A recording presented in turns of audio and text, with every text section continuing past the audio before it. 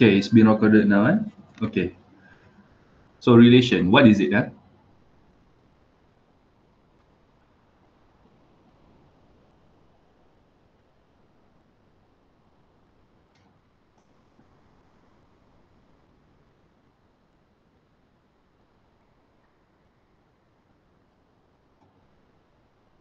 Okay. The basics of a relation, you must be very aware about the concept of Cartesian product and also function.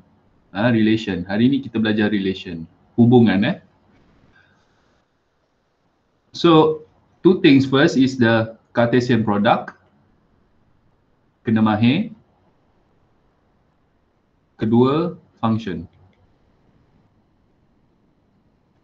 So, I will start first with some basics, which is let A equals to 1, 2. B, let's say I take 1, 2, 3, 4, and 5. Okay. What is A times B? So tak boleh. Eh.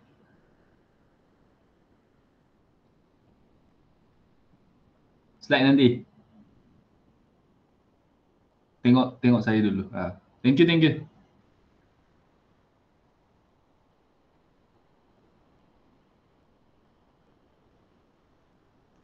Okay.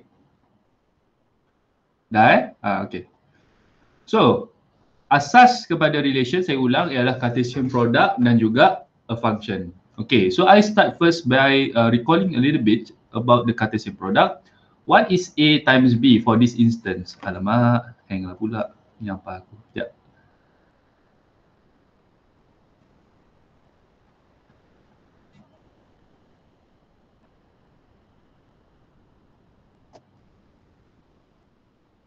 Okay. I given A 1, 2 and B is 1, 2, 3, 4, 5. At this time point, you should be able to find what is A times B. It's a collection of ordered pairs from the first element 1, 1. Dia ada berapa di sini? Korang boleh dah jawab dah sekarang ni.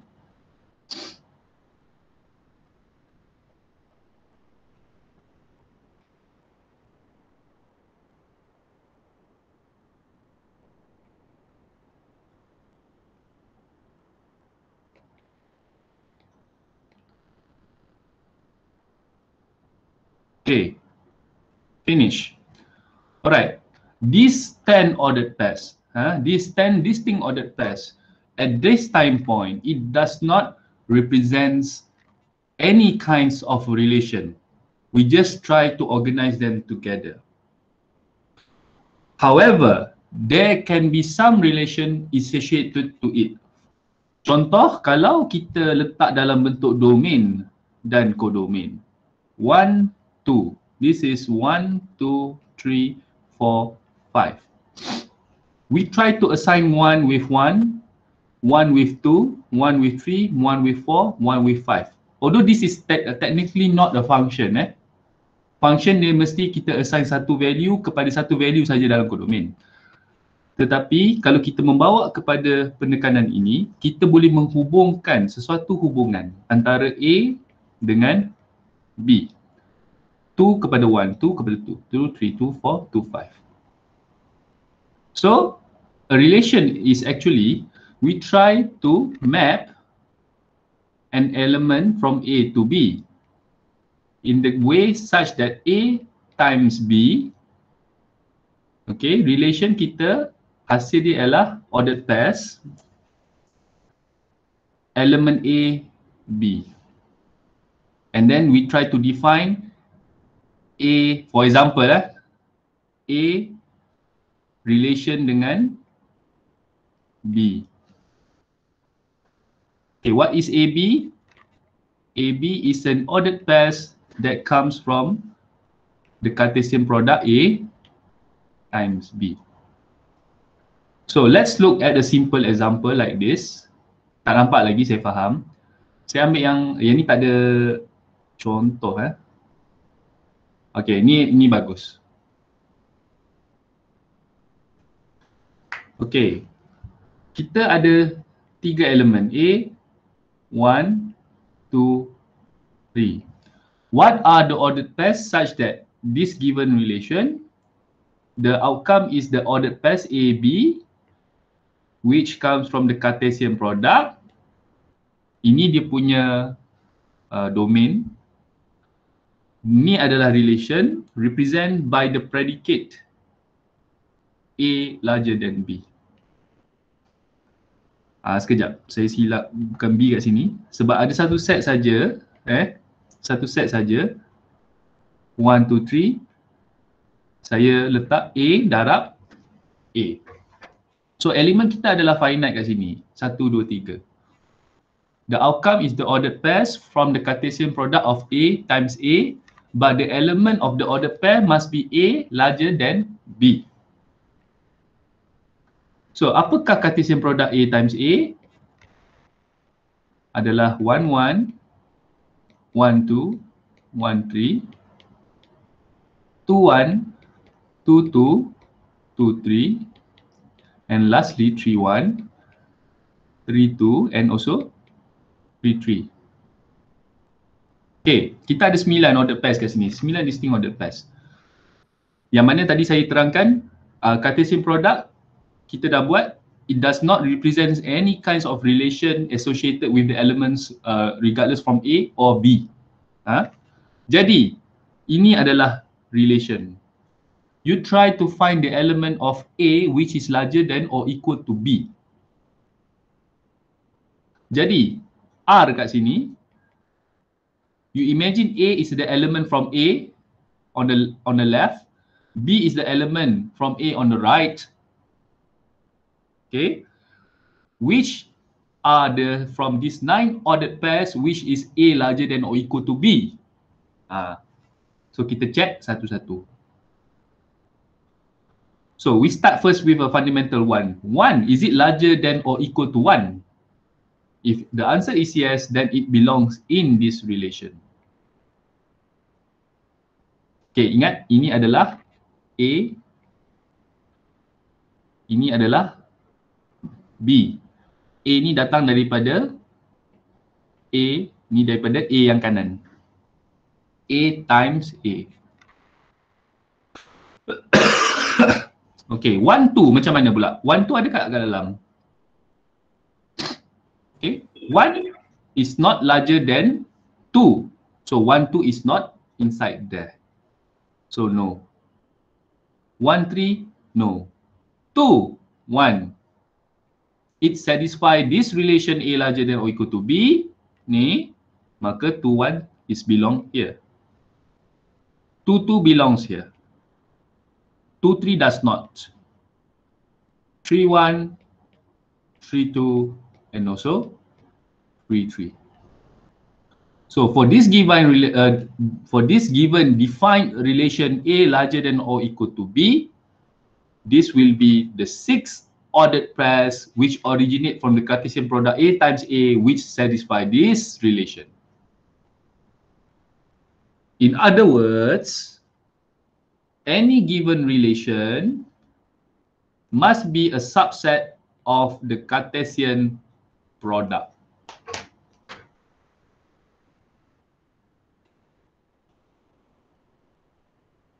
Okay, so let me test you the same example tapi yang lagi senang.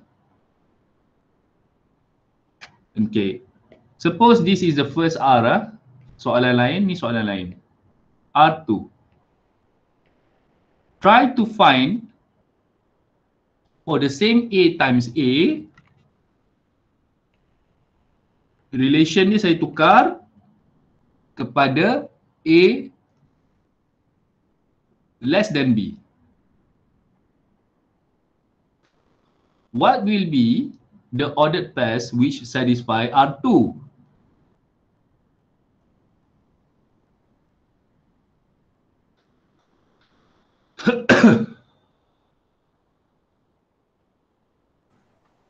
One, two, 1, 3.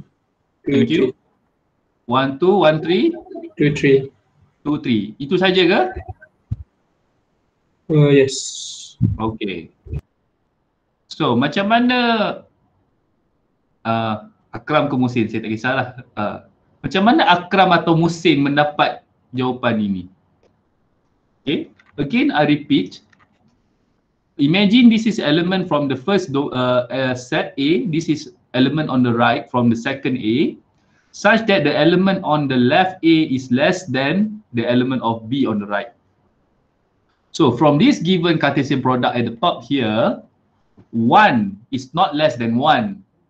It's equal, right? So dia tak satisfy relation A less than B. That's why he did not put in the answer. 1 is less than 2. 1 is less than 3. 2 is not less than 1 and 2 is not less than 2, and then he proceed with 2 is less than 3. And the other remaining ordered pair does not satisfy the relation. Okay, very good. Very easy, right?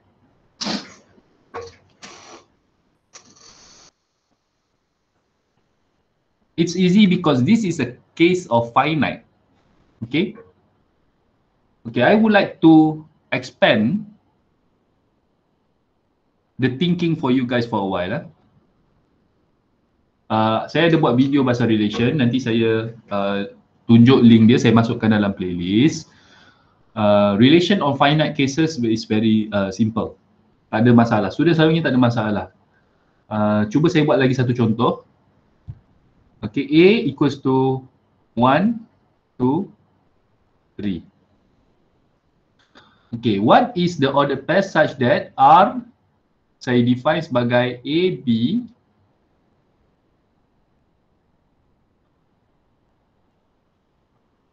such that ni 1, 2, 3 kecil Okay, saya ubah sikit soalan kalau saya dapat lah. A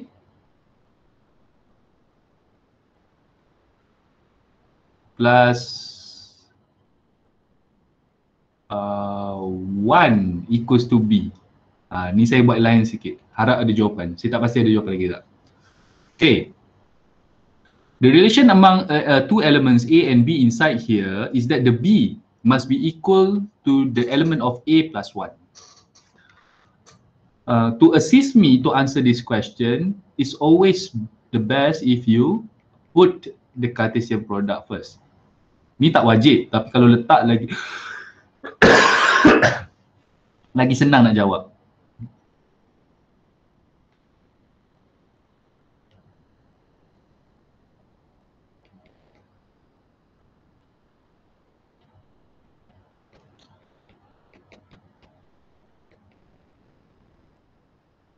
Okay, let's see one by one.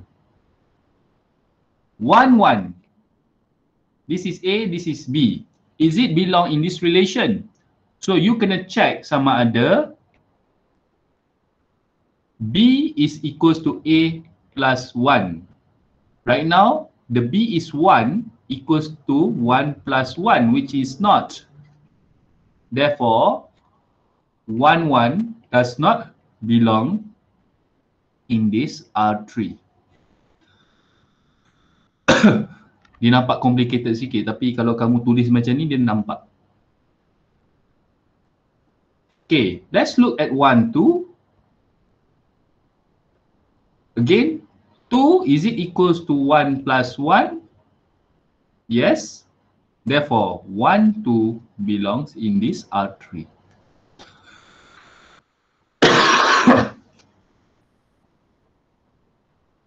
How about 1, 3? Adakah B sama dengan A tambah 1? 3 sama dengan 1 tambah 1? No. So 1, 3 does not belong in this R3. So kita ada lagi 6 elemen kat sini. Yang manakah memenuhi persamaan ini secara keseluruhan? So R3 ada apa? Ada 1, 2, ada 2, 3. Ada lagi tak lepas tu? Tak ada. That's all. So this will be the elements of R3 which belongs in R3. Sorry. Ada Ada setengah student kalau dia cakap dia boleh dapat terus, tapi saya tak galakkan. Buat Cartesian product based on the fundamental knowledge is that the relation must be a subset of the Cartesian product. Then you boleh jadikan this one to be your guideline to find the relation, the respective ordered pairs which satisfy the relation. Okay, enough. Saya mengajak anda untuk berfikir secara infinite dulu.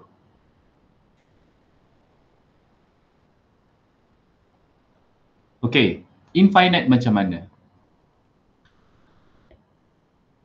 R I define as an ordered pairs which is a Cartesian product between an integer times integer. Okay, infinite lah. Such that A larger than or equal to B. Saya guna yang sama dengan yang kiri, tetapi beza di kali ini ialah infinite. Of course, definitely, I will not ask about to mention all the possible ordered pairs which satisfy in the relation. Kalau soalan macam ni, mustahil lah saya nak suruh you all list down all possible ordered pairs kat dalam. Tetapi, what can I ask whether you understand this kind of relation or not, is that I can ask like this. Is negative 100 in R4?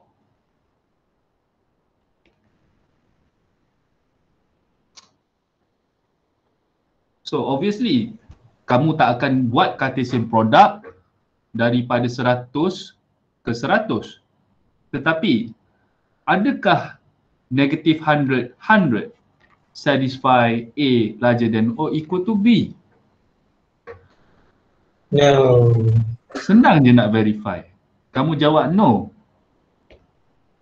Student kan, selalu saya tanya yes or no, dia akan jawab no. The thing, a very good practice from the proving method is that you reason yourself why it is no. Selalunya memang saya akan tanya, no because of what? It's very simple to show that negative 100 is not larger than 100. Ni.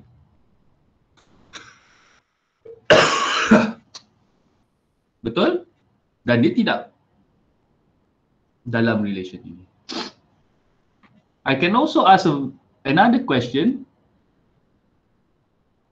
Is 200 belongs in R4? You just check whether the A here, this is B, yes, as 200 is larger than or equal to 100. Don't worry about the case of infinite. Infinite ni memang you tak nampak tapi you tahu dia punya properties. Alright, saya nak tanya beberapa soalan. Nota ni memang saya kena, saya pun pelik lah. Okay, tak apa, saya ajar dulu. Nanti saya tambah elemen kat dalam ni. Saya tak tahu kenapa saya buang yang ni. Dulu waktu saya buat nota ni. Alright, tak apa. Saya buka besar. Okay, for the today's lesson, saya nak habiskan dengan ini. Hari ni hari apa? Khamis. Okay, Selasa depan kita akan habiskan relation. Dan Khamis lagi satu, kita akan masuk number theory. So nanti bila dah habis session ni, tengok video saya juga untuk saya sambung hari Selasa. Tetapi saya nak tanya soalan ni. A equals to 1, 2, 3, 4. 2, 3, 4, 2, 3, 4 cukup. Okay. Find the ordered pairs such that R equals to AB, which stems from A times A. A is factor of B. Can you do that for me, please?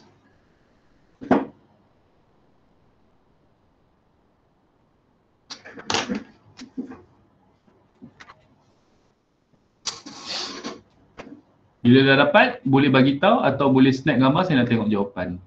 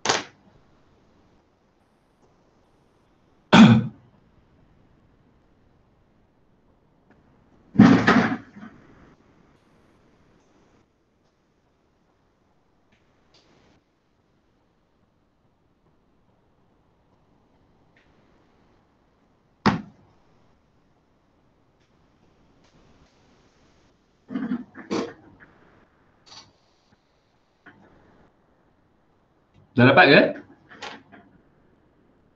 Mana muka korang ni?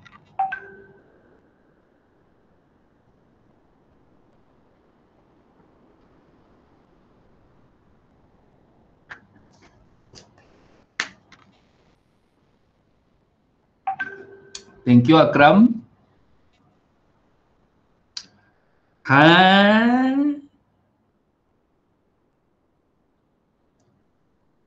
Akram kena check balik.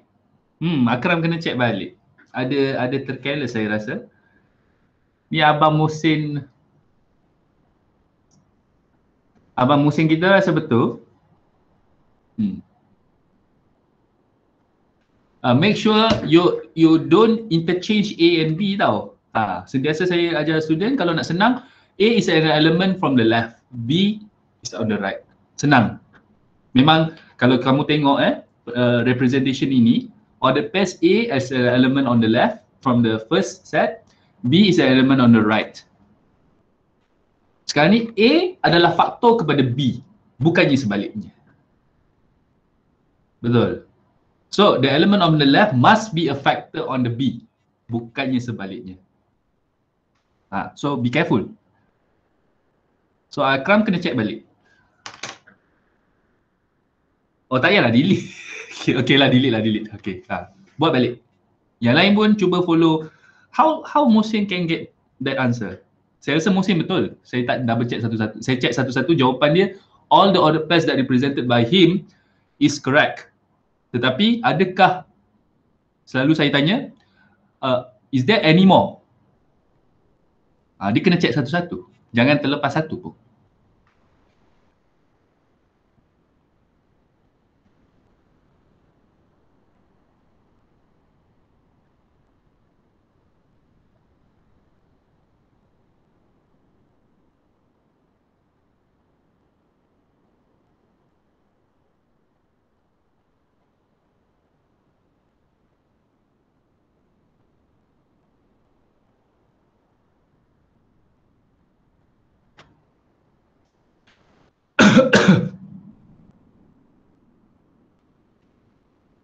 Okay, dah dapat?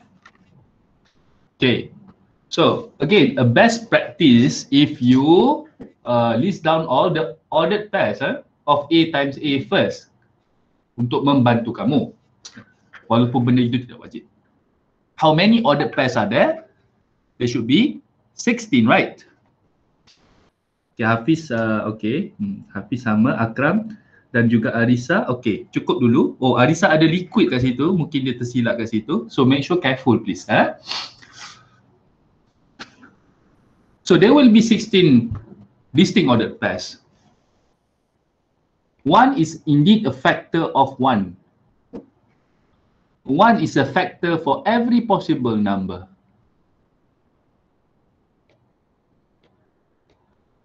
Hati-hati kalau orang yang tak tulis Cartesian product, dia ingat, oh 1, 5 ada kat dalam. 5 tak ada kat dalam, ya. Okay, 1, 1, 1, 2, 1, 3, 1, 4, settled. So we go for 2. 2. Tadi Akram terletak 1. Adakah 2 faktor kepada 1? Bukan. Dia tidak. Maka 2, 1 tiada di dalam. Okay, 2, 1 does not exist there. 2, 2 is there because 2 is a factor of 2. Any number is a factor of itself. Benda ni kita akan belajar nanti. Modul 3. 2, 3, no. 2, 4, yes. 2 is a factor of 4 and 4 is a multiple of 2 back. Okay. Is there more? 3, 3? 3. Tak ada. The last one will be 4, 4. So ada 8. Saya cross check dengan jawapan kawan kamu.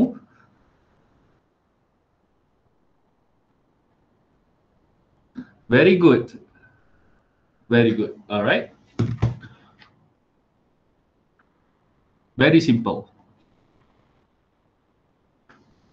Alright. Let me bring you again to a concept of infinite for a while. Using the same relation, the thing that changed right now is the set involved is not finite anymore. Saya ubah soalan.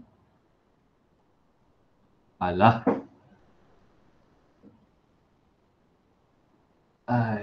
Sini. Saya ubah. Sini.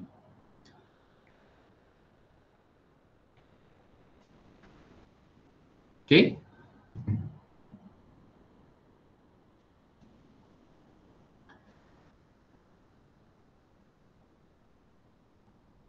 Benda ni penting sebab nanti kita akan relate dengan types of relation. If you don't try to think the concept of infinite, then it will be hard for you. So saya cuba bawa pembaharuan dalam SEM ni. Okay. Ni tak payah buat, cuma saya mengajak anda berfikir saja. Okay.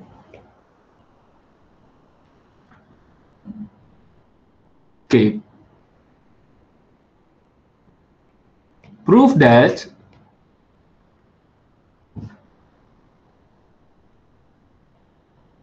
A is in R5 for every A in Z. Okay, ni pengajaran masa depan tapi saya nak mengajak korang tengok dulu. Okay, how to understand this question? A is in R5 for every A which in the integer. This premise of A here, it shows that A equals to A.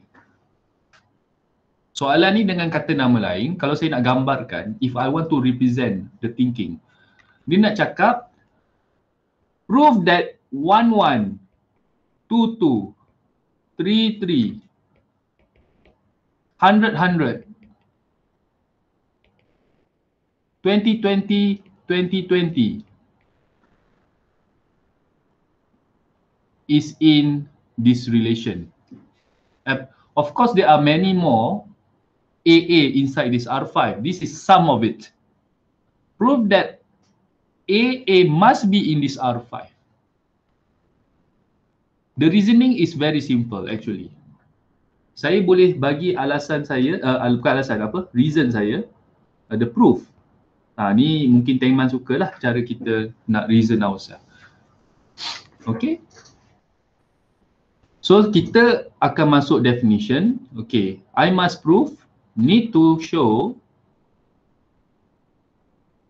A is a factor of A. Okay, so apakah definisi faktor? A is a factor of B if B can be represented as a product of A times C. This C must be integer. Ini definisi general dia. Okay. So I need to show A based on this definition. A is a factor of B. If B is equals to A times C, C must be integer. So saya gunakan, saya kena tunjuk A is a factor of A.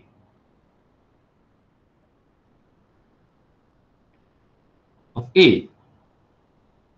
If A equals to A times C, C adalah integer. So as A equals to A times 1, 1 is definitely an integer. For every A, which is an integer. Benda ni trivial A equals to A times 1.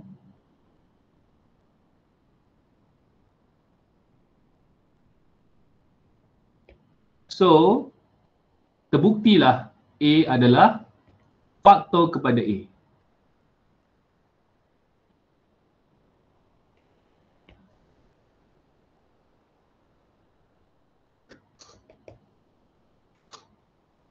As my conclusion, AA is in this R5 for every possible A.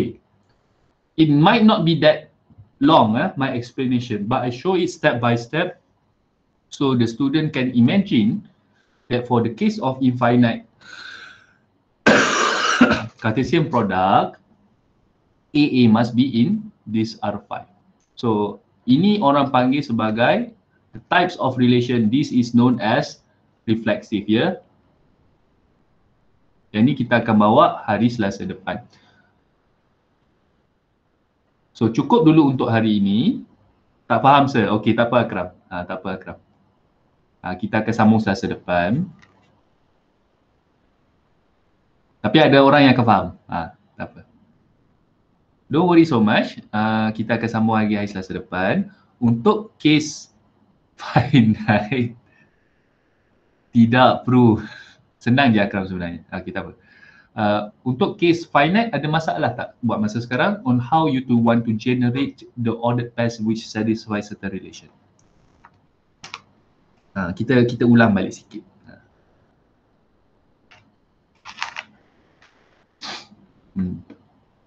Nanti saya akan share link YouTube yang saya pernah buat untuk relation dan benda tu cover semua yang akan kita cover Selasa depan. Okay, jika tiada, kamu boleh berehat dulu. Get ready for hari apa? Oh, dah test belum? Data science? Malam sir. Malam? Saya dah tengok soalan dia. Saya dah tengok. Share. Tak boleh. Nak skema. Oh, nak hin. Mana? Hin dia. Korang kena baca kan subjek tu kan. So, make sure you remember all the basic term yang Dr. Bazli dah ajar. Basic konsep yang Dr. Bazli dah ajar dah. Dan open book, tak tahu tanyalah Dr. Bazli tanya saya buat benda. The thing is make sure you read well enough, you understand the concept. Jangan hafal saja tapi tak erti apply. Dia ada soalan application. Banyak kesoalan bagi saya nak mengarang tu lah yang mengambil masa. Nak mengarang. So kalau kamu nak tanya tips, ni bukan soalan bocor tips je kan. Kau nak tips kan, kena tulis tangan. Banyak pula soalan kau. Tak tulis tangan, tulis dengan benda. Okay, the tips is if there is a subjective question, which there is, make sure you must put the concept. Maksudnya kalau soalan subjektif selalunya in any falsafah pun sama tau. Soalan falsafah, sejarah, geografi, data science, introduction to data science. When they ask for a subjective question, explain something. Explain this term. How this term apply. Kamu kena make sure ada kata kunci yang dicari. Dan juga isi-isi yang berkait dengan kata kunci tersebut. The thing is about the keyword. Then, explain in your own words. Maksudnya ada keyword yang dicari dan kamu kena explain. Jangan tak explain, explain pun ada markah. Dan explanation must be related to the keyword, bukannya main menggoreng saja. Dan ayat kamu pula janganlah nampak ayat buku teks yang menandakan mungkin kamu copy somewhere. No. It must be from your own opinion. When they ask about your opinion, it's really about your opinion. And your opinion must be some keywords, isi-isi penting di dalam. Okay? Jangan goreng tak isi. Dan isi kamu janganlah berulang. Kalau soalan 3 markah, it expect for you at least to have the 3 keywords or at least 1 keyword explanation. Okay? Itu sajalah tips yang saya bagi. Boleh berehat. Good luck for tonight. Okay, that's all. I will stop present. Ada yang dah terkeluar pun. Okay, goodbye. See you next Tuesday. And have a nice day. Assalamualaikum. Thank you, sir. You're welcome. Thank you, sir.